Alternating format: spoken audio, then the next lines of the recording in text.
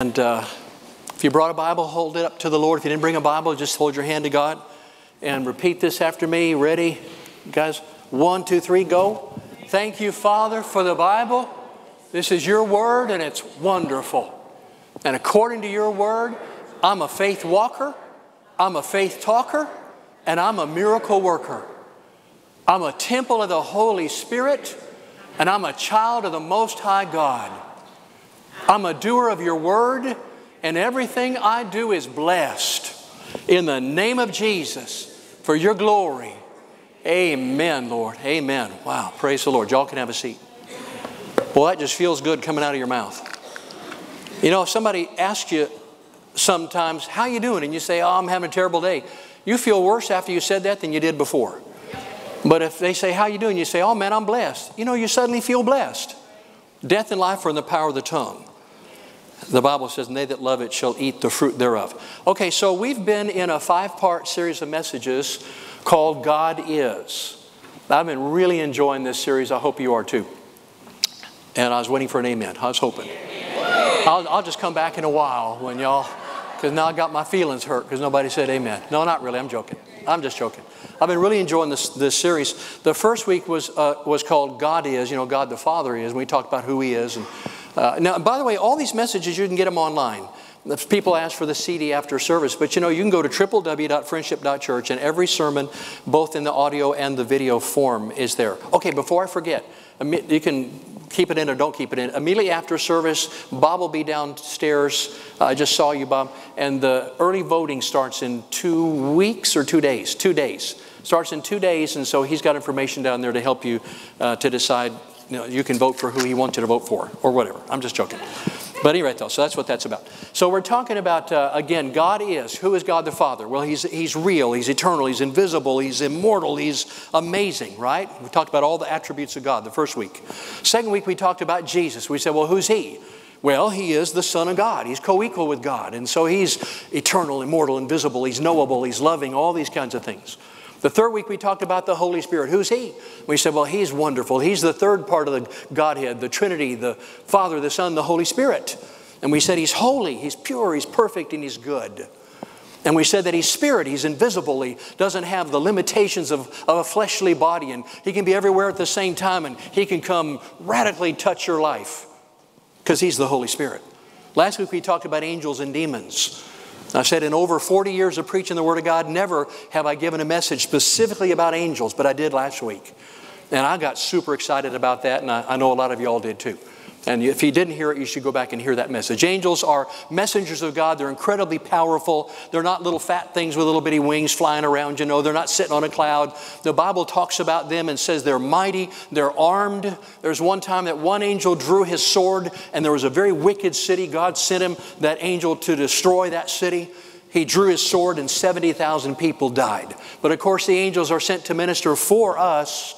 And that was last week's message. And they're our helpers. They strengthen us, that sort of thing. Well, today we're talking about who are you? The fifth message in the series. And so if you would, look at 2 Corinthians chapter 5, verse 17. And if you would, read it with me nice and loud. It says, therefore, if anyone is in Christ, the new creation has come. Now hold on to that 1 second. See where I underlined that new creation? If you got a Bible, circle that. We're going to talk about that the rest of the day. The new creation has come. Okay, go on. It says, the old has gone, the new is here, and all this is from God. So let's pray. Heavenly Father, I want to thank you now for the power of your word, the penetrating, life-giving power of the truth. And I pray the Holy Spirit come and guide us, Lord, into that truth. In the name of Jesus, for your glory, for the betterment of your people. Amen. Amen. Okay, so today we're finishing up this series and we're talking about who you are. Who you really are. Not the guy that you see in the mirror when you look in the mirror. What does God see when God looks in your mirror? He sees the face of His Son. Because that's who you are to Him. And not just who He considers you to be, that's who you are. That's what we're going to talk about today. Who are you really? Well, the Bible says that if you're in Christ, meaning if you've given your heart to Him. I had a guy after a service say, man, Pastor, I'm not sure that message made a lot of sense to me because I'm not really sure if I'm born again. So I said, well, do you know if you believe in Jesus? He said, oh, yes, I do. Well, have you ever just asked him to forgive you for your sins? Oh, yeah. Have you asked him to come live in your heart? You bet I did. I said, well, then you're born again. He said, well, I don't feel very born again. And I said, did you notice in the scriptures, it never tells us what it feels like to be born again. But we get this idea, if I'm born again, then I'm going to feel real lighthearted. Doesn't say that. So therefore, if I feel lighthearted, I must be born again. No, a lot of people feel lighthearted. They're not born again. If I feel worry-free, if I feel happy, I must be born again. No. A lot of people feel happy. They're not born again. But in 1 John chapter 5, it says, I've written to you who believe in Jesus, so you might know you have eternal life. You see, you can believe something and have it before you even know you have it. Has anybody ever given you something and you say, oh, thank you so much? I mean, right now all you've got is a box with a bow on it, and you're excited. Oh, it's a present. Thank you so much. You have no idea what's in it, but you're thankful just to have it. And then you open it up and you say, wow, this is great. It's, whatever. It's a blender. It's a mixer. It's a, 7-in-1 Swiss Army knife or something. Wow, this is great. But you really don't know what it does yet. But you've got it. It's yours. But you don't know what it does. It's the same way with us in Jesus. It's the same way with us in God the Father. We can believe in Jesus Christ. These men in 1 John chapter 5, he said, you believe in Jesus, but you don't know you have eternal life. You don't know what you have. You see, a lot of you don't know who you are. You've been to church, you've been born again, maybe you've been coming since you were a little kid, but you still don't know who you are, who you really are. When I was young, I was about 16, 17 years old, we went to Disneyland in California. I've been to Disney World, but I went to Disneyland where the little group that I was in, we sang, we did a show. In fact, we did 5 shows a day for 2 weeks. 7 days a week, we did 5 shows a day in Disneyland. Well, when you go to Disneyland or Disney World, and you get there, you look around and you go, wow, this is Disneyland or this is Disney World. I've been here. I've seen it. Now I know what it's all about. And so you go home and your friends say, oh, I'm going to go to Disney World. Oh, let me tell you all about it. I know all about it. But you don't know all about it. You just went there one time. So you go again, and all of a sudden you say, oh, I didn't realize there was this here. There was this kind of a store and that ride, and there was this land. I never got to that land last time. You see, that's how revelation works in the Lord, is as we continue in Christ, we gain fresh revelation. And so after 2 weeks solid of doing 5 shows a day out at Disneyland, I actually grew to almost despise Disneyland, because by then I knew every nook and cranny. I didn't just go see the mechanical hippopotami in the river jungle cruise. I could see the speakers back there in the woods, and I knew where every fence was and the ends, and it didn't seem so magical anymore. Well, the way the world is, as you get more revelation of it, the magic kind of rubs off. People say the rose, the shine is off the whatever, or the rose is off. It's not that way with God. The more you know about Him, you get a greater revelation, and you get more excited about Him. You fall more in love with Him. And as you get a greater revelation of who you are, then all of a sudden you begin to stand up a little taller. You've got a little greater peace, a little stronger boldness, a greater confidence about where you're going in life, because you know who you are. So who are you? Who are you? Today let's talk about who you are. If you're in Christ, the Bible says you're a new creation. In other words, you're an entirely new person, not an improved version of the old person. Something happened to you when you got born again that was entirely supernatural, and it was all of God and none of you.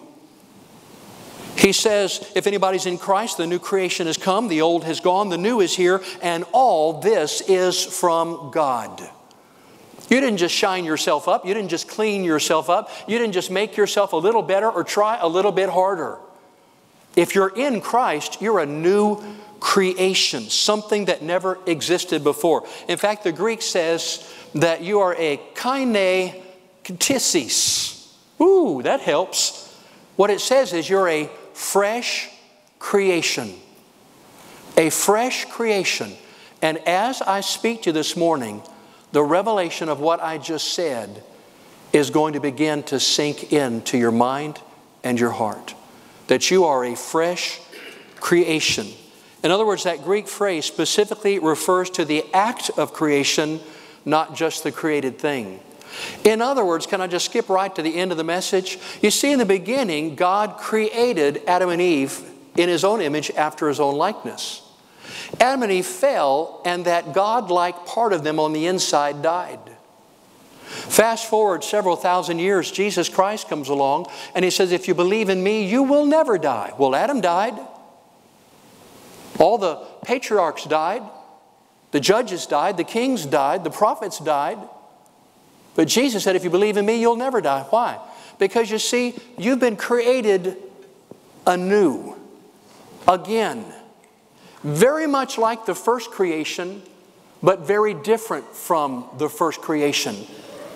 Anybody that has great resources, if he replaces something that he has, and he says, you know, I've got this car, but I want to get a new car. Well, if the guy's got $1 billion, he's not going to get a new car inferior to the old car. He's going to go get a better car. If he's got a house, says, I just feel like I want a new house. He's going to get a better house. And so the Bible says we have a better covenant built on better promises, and it's a better reality. In other words, somebody looks back and says, well, you know, when God created Adam and Eve in the Garden of Eden, that was awesome because they were made in the image of God, and it's been downhill ever since. No, it's not, brother. It's better now than it ever was before. Because when Adam sinned, what happened? The Bible says in the day that you sin, you're going to die. You're going to die. Son, when you sin, you're going to die. We know that Adam's body did not die. His physical body went on for years and years and years. But what happened? Something on the inside of him, the God-likeness in him, died. But Jesus said, when you believe in me, you will never die. Why? Because in the beginning there was a kind of a creation, there was a covenant established with Adam and with Eve. That was a covenant of just obedience and a covenant of relationship, but it wasn't a covenant of the indwelling of Christ Himself. And so that God-likeness, it had the capability of death. And so when Adam sinned, the Bible says on the day that you sin, you're gonna die. And Adam sinned and Adam died. But fast forward thousands of years, and now in Christ what happens when a man sins? He does not die. He does not die. Why? He cannot die because Christ died once and He'll never die again. He lives forever and forever. And so when Christ is in you, it's not like the Old Testament. It's not like the Old Covenant. It's not like this way back. I'm sorry, I feel like I'm yelling. I'm getting excited about this. Last night I was studying this stuff. I've been studying this stuff for a lot of years, and God gave me a fresh revelation I've never seen before. I've read books called New Creation Realities. Never heard this, never been taught this. I'm like, what is this? Judy walked in, she said, honey, your eyes are like big as a saucer. I said, man, my mind is so far out there. My hands are shaking. I'm so excited about this. The first service, I got talking so fast. I had 2 people come up and say, Pastor, that was the greatest message I've ever heard you preach, but I felt like, ooh, I'm losing most of the people. So you have no idea. I'm going so fast, but I am holding back. I am really pulling back on the reins here and trying to help you understand what I'm talking about. Because when you understand this revelation, you see in the Old Testament, God said to Adam, the day that you eat of this tree, what's going to happen? You're going to die. Right? And something inside him, the God-likeness, the authority, the image of God, not the physical. There's a lot of people, I mean, they're pretty amazing physical specimens. A lot of people are amazing mental, specimens and emotional specimens, But when you're not in Christ, your spirit man's dead because it was capable of dying. But the Bible says if you're in Christ, Christ is in you, and Christ cannot die. Christ cannot die. In the Old Testament, when the man sinned, he had to run over and find a priest. He had to find some animal, slit his throat, drain the blood out, put it on a rock or on an altar and say, God, please forgive my sins. And I don't want to pay for my sins with my own blood. So God, would you please take the blood of this poor animal and accept his blood in the place of mine? And God say, okay, I forgive you, but you're still dead. I'll forgive you, but you're still dead. You see, it's like taking a tire that's been blown out and you put a patch on it. It's not a new tire. You buy something out of the paper and they say it's just like new. No, it's not like new. New is like new. You can get a little bottle of spray and put it on that thing and it smells like new. It's not new. It's like putting lipstick on a corpse. It may look alive, it's not alive. And so under the old covenant, the man sinned and the man died. And that's why Jesus came along thousands of years later and he said, you must be born again. Why? Because you're spiritually dead. But I'm not going to born again you. I'm going to turn it into a verb. I'm not going to birth you again like God did with Adam. When he took the dust of the earth and he formed him into a man, and then he breathed the breath of life into him, and he became a living soul. But then he warned him, the first time you sin, you're going to die on the inside. Have you ever felt like you're talking to somebody and you said something you shouldn't have said, you did something you shouldn't have done, and you feel just like you did physically, but on the inside something died? Well, magnify that a bazillion times, and that's what the death of Adam and Eve when they sinned was like. They died spiritually on the inside. But when Christ comes into you, He's the everlasting. See, He went into the tomb dead. He came out of the tomb alive, and He is, say it with me, alive forevermore. Right? And so the old man, when he sinned, he had to run around and get forgiveness so that on the outside he would appear to be holy. On the outside, see the temples, the sacrifices, all these things, they point to a right relationship with God. But they can't create one because you're just a dressed up dead man. Laying there in the box, got your suit on, got your makeup on, but you're still dead on the inside. But in Christ, did you notice that when you sin, you don't die? When the old man sinned, he died. When the new man sins, you don't die because Christ can't die. Christ can't die. When you get born again and you sin, you might feel like, oh, I'm dead and I'm so far from God. You're not dead. You're just away from the Lord. That spirit man on the inside of you cannot die. You just need to feed it. Somebody said, well, I don't feel saved anymore. But you are saved. Somebody said, but I don't feel very close to God anymore. Well, you may not be very close, but you can get close because you're not dead. You're alive. You're just underfed. That's all. You see what we're saying? It's an entirely different creation.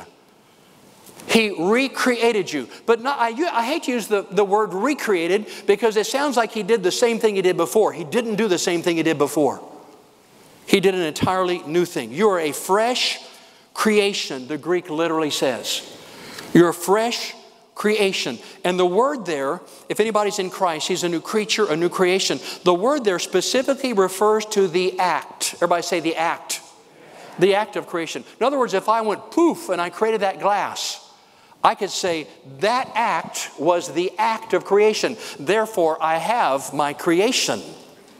See, if anybody is in Christ, he's a new creation. No. That's not what it really says. It says there is a new creation that takes place. There's a new act of creating that takes place, and therefore the creation exists. In other words, it says if anybody's in Christ, then a new act of creation has taken place, and therefore that new creature exists. A new creation, a second creation, thousands of years after the first creation when God created Adam and Eve, very similar to that creation and yet very different from that creation. Now it is the same in this. It says, and all things are of God. If you've ever been to the Sistine Chapel or you've seen the pictures, you've seen the painting of Michelangelo where God created Adam. In that picture you see what seems to be a fully alive, cognizant, aware Adam. And he's reaching up to God with his finger, and God's reaching down with his finger, and there's a spark in between. And that's supposed to be creation. That's baloney. That is not what happened at all. It appears from that painting as if man had a part in the act of creation, but he had no part in the act of creation. The Bible says God formed him from the dust of the earth, and then God breathed his life into him, and he became a living soul. And so it says in 2 Corinthians chapter 5, if anybody's in Christ, the new creation has come, the old is gone, the new is here, and all this is from God. All of this is from God. In other words, if you're a sinner, lost in your sins, and how many of y'all used to be a sinner, lost in your sins? Before I was saved, I was a sinner, and I was a great sinner. I was an A+ sinner. I was sinning as hard and fast as I could go, 100 miles an hour. And never did it cross my mind, if I could, not to my knowledge, if I could just stop it and if I could just be good enough, God would love me. No, somebody came to me in the middle of my sins and they said, Warren, Jesus loves you. Did you know that? Yeah, I was reading that. And Jesus died on the cross for your sins. Do you believe that? Yeah. I was reading that in the Bible. I didn't understand it, but I was reading that. And they said, and then Jesus rose from the dead. You believe that, Warren? Yeah, I believe that. I don't really know what it means or how that applies to me, but yeah, I believe that. And they said, see, Warren, that means you're going to be born again. And in fact, you might be born again already. Let's just go pray together and just make sure. Because that's how you get born again. You believe in Jesus, that He died on the cross, He rose from the dead, He took your sins, you've asked Him to forgive you, He comes in your heart, and you become a new creature in Christ. So there I was with long hair, you know, in a ponytail and a beard and drugs in my pockets and drugs in my veins. An absolutely brand new creature, an act of creation happened that was all of God and none of me. All of God and none of me. Brand new, born again. Dr. Gill says about this, and Dr. Gill's a brilliant man. He says they're a new creation. It's a phrase that's often applied by the Apostle Paul to people who are converted, to people that get saved. Somebody say, I'm saved. Amen. He's talking about you. And he says it's not talking about an outward change of life and lifestyle. It's talking about an inward principle of grace, favor, God's presence penetrating the very core of your being. And he says it's actually a creation work. See, I just figured this out, but Dr. Gill figured it out a long time ago. He said it's actually a creation work. And so he says it's not man's work, it's God's work. And he says in this work, man is purely passive as he was in the first creation. You see, you think, oh, well, I believed hard enough and I got saved. No, you just had simple faith and all you did was receive.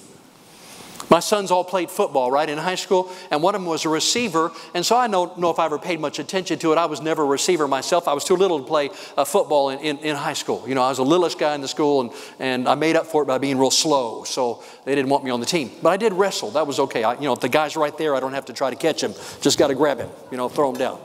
Okay, so back to football. So receivers, though, all a receiver does is he's got to be at the right place at the right time.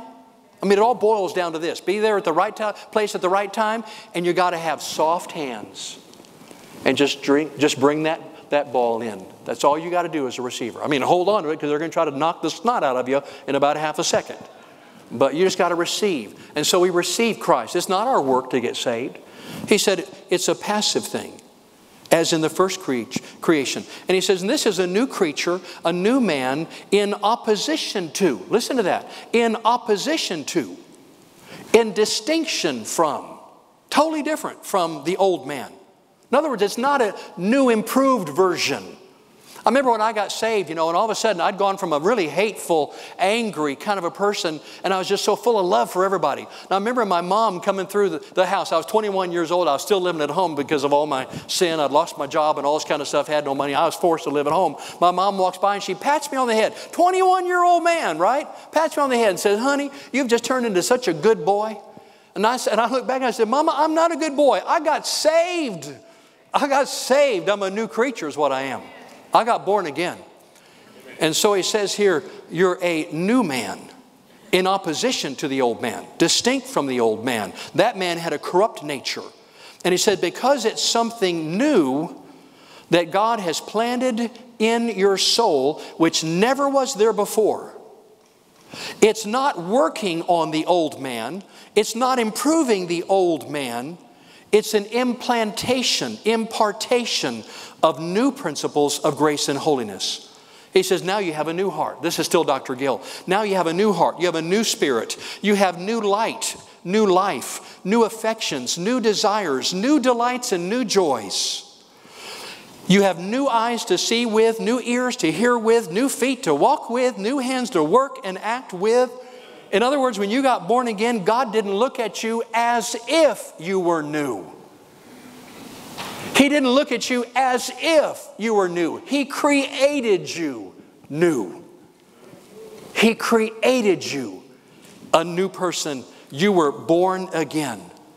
He literally, seriously created the spark of God, the spirit man, Christ in you. St. Paul said in another place, he said, I go all over the world preaching the mystery of the gospel that's been hidden from ages and generations. What's the mystery, Paul? Christ is in you, and that's your hope of glory. Christ in you. Do you still sin? Sure you do. But when you sin, you don't die. You don't just put lipstick on a pig, or hairspray on a corpse, or a patch on a blown out tire. It's a whole new man with a new heart.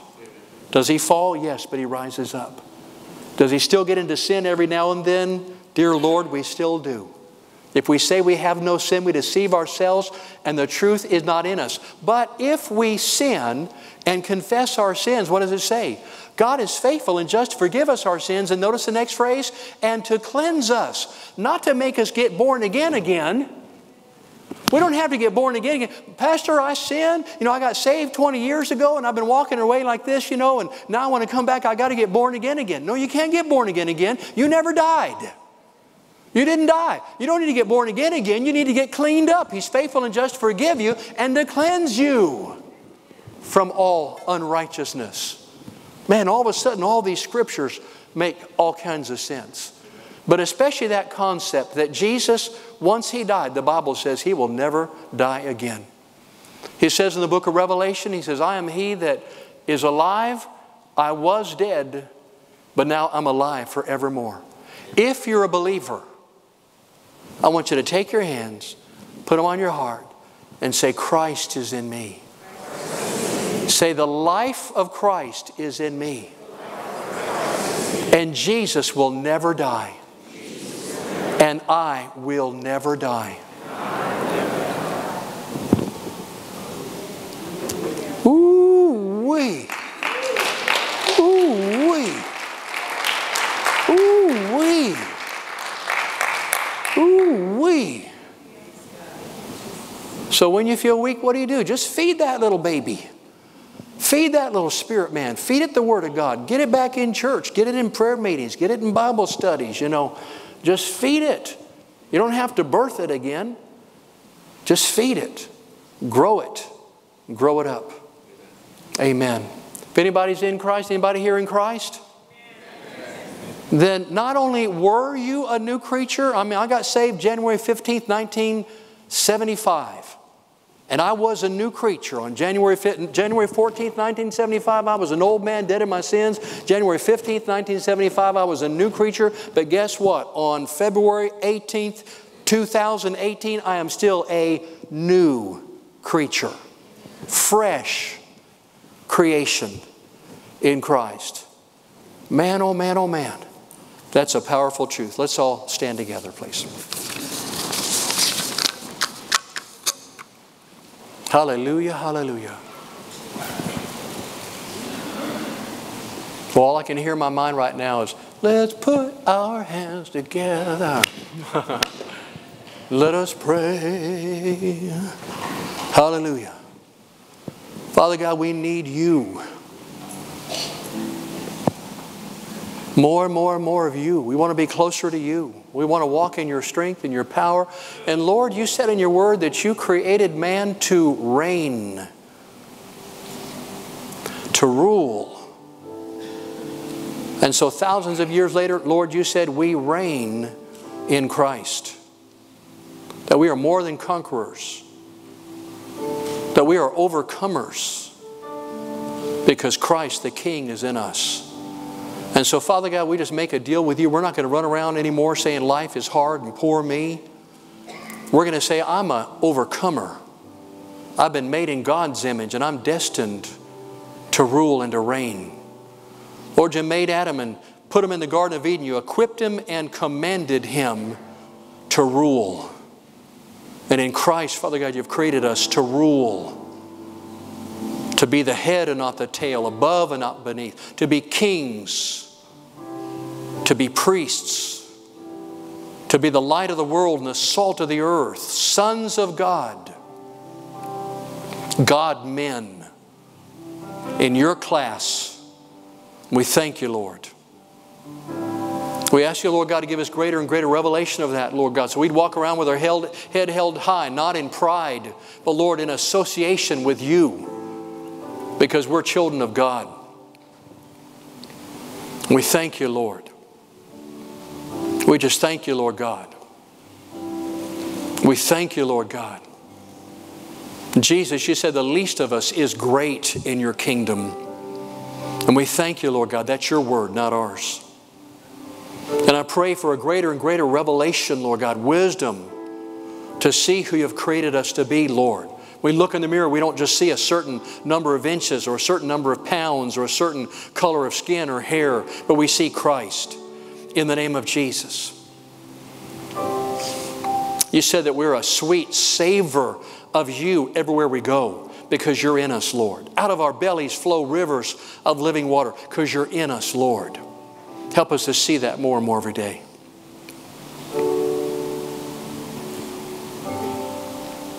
We thank you, Lord. We thank you. Everybody say, thank you, Lord. I'm growing in revelation. My eyes are opening up and I'm seeing who I am, how you've made me, what I can do, what I'm becoming through your power, for your service, for your kingdom, for your glory. Thank you, Lord.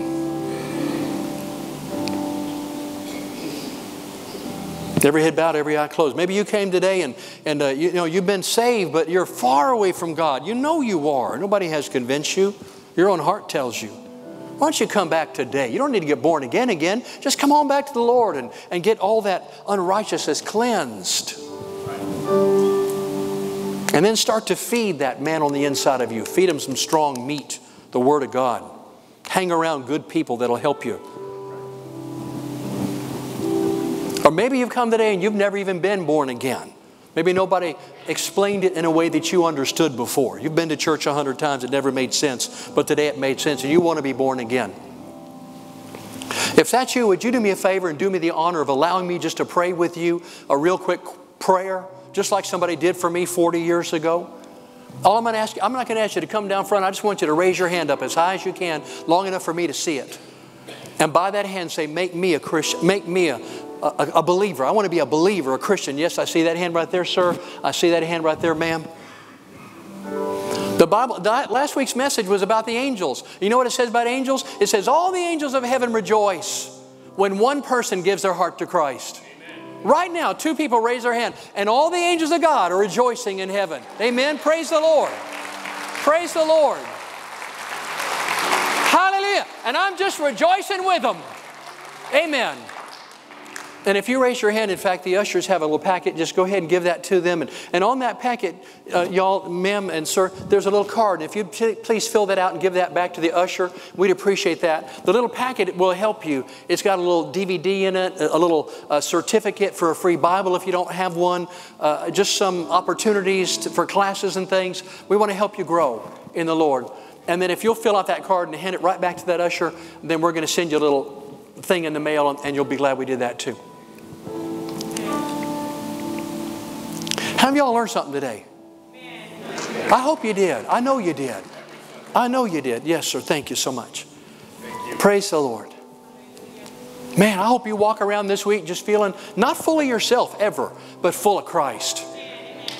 Full of Christ. Can you imagine Jesus walking around shuffling his feet? Oh, I'm having a bad day.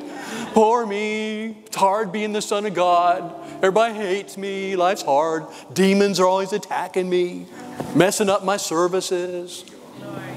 No, man, he was the Lion of Judah, right? And that's who he is in you. Woo, the more you yield to him, the more you become like him. Glory to God. Glory to God. All right. Y'all sit down. I'll preach again. No, I'm just joking. Don't do it. All right, stand up. Let me bless you before you go. You know, we didn't say that prayer, though. If you're far away from the Lord, you want to come back to him right now, just take a step, a decision. Make a decision that right now I'm going to come back to the Lord and give my life to him. And it won't be like last time. I'm going to really do it all the way. All the way. If that's you, I want you to lift your hand up too. A bunch of y'all. Praise the Lord. Let's just all pray. Let's just all pray. In the name of Jesus, Lord, we just pray for all these that have their hands raised. That, Father God, that fresh spark, that fresh wind, that fresh hope, that fresh joy and expectation would come into their hearts, Lord God. And they would begin to know that they know that they're on the right path. And this is it. This is it. This is the day that they're like the prodigal son. They're coming back and they're going to live with the Father the rest of their life and enjoy the blessings. In Jesus' name, strengthen them. Forgive them, Lord God. Wash them free. Wash them clean from their sins. Wash them, wash them, wash them. In the name of Jesus, wash them free. Clean and free, Lord, in Jesus' mighty name. Amen. And restore to them that glory. Restore that joy. Restore that peace. Restore that happiness and just confidence into them, Lord. Jesus' holy name. Thank you, Lord. Amen. Amen. We believe that. Hey, before I let you go, I'm going to bless you in a second. Before I let you go, please don't forget that Dr. Savelle will be here next week. So take your cards. You'll get some in the mail probably. Grab some today. And even if you just lay it down on the table when you eat lunch, but give it to somebody. Pray about it. Give it to somebody. Invite people, because this could really change their life. It could really be a watershed time for their life. And then also, as soon as service is over, we're going to dismiss out of here, and we're going to have a great time. We're going to do a wedding. It's a very special wedding. We have so many testimonies here. We had a family that came about 3 weeks ago, and their life was just really on the rocks. I mean, everything was going wrong. The husband had lost his job. The two of them were fighting. They were just about to walk away from each other. Everything was going wrong. He got saved. They've been coming to Bible studies. We've been praying with them. We've been working with them. He got a new job, better than the job he had before. And he asked his fiancée if she'd marry him. She is excited. The family's here from Mexico. We're going to do a wedding right after service. And if you want to come, we'd love to have you come and just celebrate with us. It's going to be a great time. How many of y'all are excited about that? Isn't that great? God's so good. God is so good. God's so good. All right, lift your hands up and let me let you go. In the name of Jesus, be blessed. I declare and send a blessing over your life, a blessing of peace, a blessing of joy, a blessing of prosperity and favor and health and long life and wisdom and just every kind of blessing from God be upon you in Jesus' holy name. Amen. Amen. I love you guys so much. God bless you. Thank you.